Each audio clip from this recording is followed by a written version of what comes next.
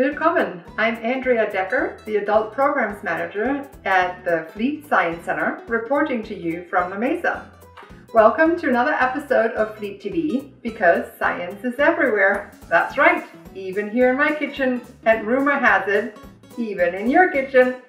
You might not realize it, but it takes a lot of science, such as chemical reactions and physics, to turn these ingredients and more into something delicious like this banana walnut bread, or this bread I baked myself. Doesn't quite look like the professional ones, but tasty nonetheless. In this episode of FLEETtv, we will show you some mind-boggling experiments you can do in your kitchen. The Fleet Science Educator Extraordinaire Fabio will show us how you can turn the color black into a beautiful array of colors using materials you can find in your home. Take it away, Fabio!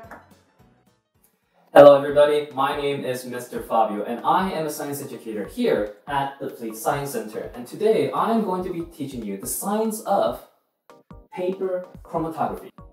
To do this experiment, you're going to need a few household items. I have here coffee filter paper, and this coffee filter paper has been cut up into long rectangular pieces. We're also going to need a black marker, preferably a Crayola washable marker. You can use other types of black markers, but these are the ones that will give you the best results. You're going to take your filter paper and your marker. You're going to draw a dark dot or a dark line. Afterwards, what you're going to need is a container with a little bit of water. You don't need a lot of water to do this. You're going to need either a binder clip or some tape. And you're going to lightly touch the water. This is not what you want to do. Try to avoid putting the paper all the way into the water, because that will completely dissolve the ink and ruin the experiment. You want to just gently touch right here and let the water flow up gently. And using a binder clip or tape it down. And over time, through water capillary reactions, the water is going to move up, touch the ink, and start separating its color. So this is the result of my paper chromatography test. You're going to get different results depending on what type of paper you use or what type of ink you use. But notice this one came out really beautifully. You can see parts of yellow, parts of blue and green. The same one has been done for this, but you see a much better separation. These two, same ink, but different types of paper. This was using paper towel, and this was using Kleenex paper. As you're doing this workshop, I want to encourage you to experiment with different materials. You can use other types of paper and see what results you may get. You can use paper towels, you can use Kleenex, you can use maybe toilet paper if you have that available. I want to encourage you, maybe you will get different results using a rainbow of colors. I want you to remember that for paper chromatography, it is a separation of color mixtures. Have fun and stay safe. Thank you. I hope you had as much fun watching this as I had, and I hope you will try this fun experiment at home, because I can't wait to see your beautiful paper chromatography. Be sure to share your results in the comments below. And now it's time to have some creative kitchen fun with fruits and vegetables, presented by the Fleet Fearless Education Team leader, Chris. Take it away, Chris. Hi, this is Chris, and today we're going to do a project where art and chemistry intersect.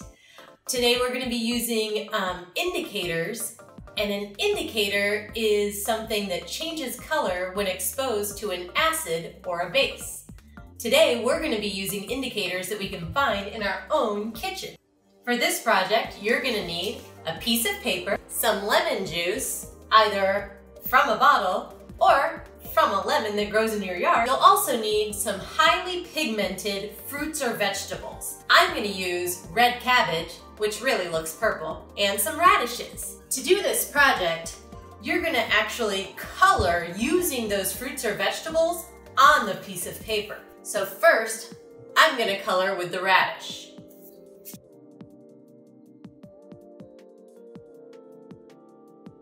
You want it to get pretty dark so that you have a lot of pigment on your paper. The radish colors pretty well because it's almost like a crayon. Now I'm gonna color with the red cabbage. This isn't as easy to color with. As you can see, cabbage is kind of floppy.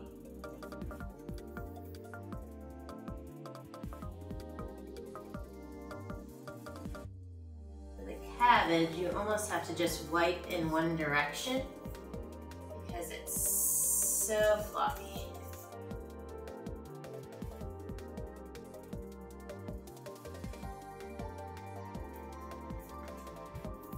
Alright, so there's my papers.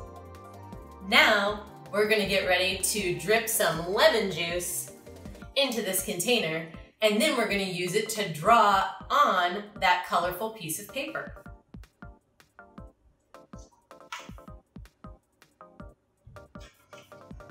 I can actually use my finger to draw on the paper. Check this out.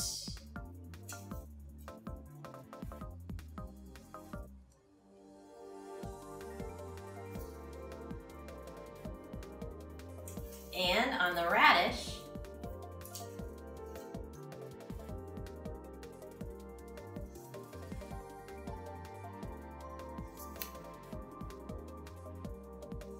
you could actually make any design you want using the lemon juice on your indicator. Take a picture of what you make and share it with us. Now that we've done that, I'm curious to see what else in my kitchen might work. Maybe some berries? Maybe a beet? What do you have in your kitchen that might work for this project? How fun was that? Who knew that one could get so creative with fruits and vegetables outside of cooking and baking with them? Thank you so much for joining us for this episode of FLEETtv. A quick reminder before you go though, if you try one of these activities with your family, and I sure hope you do, share your results with us in the comments below. And be sure to like this video and follow us on social media for more science fun. See you next time. Aloha, auf Wiedersehen, tschüss, bye bye.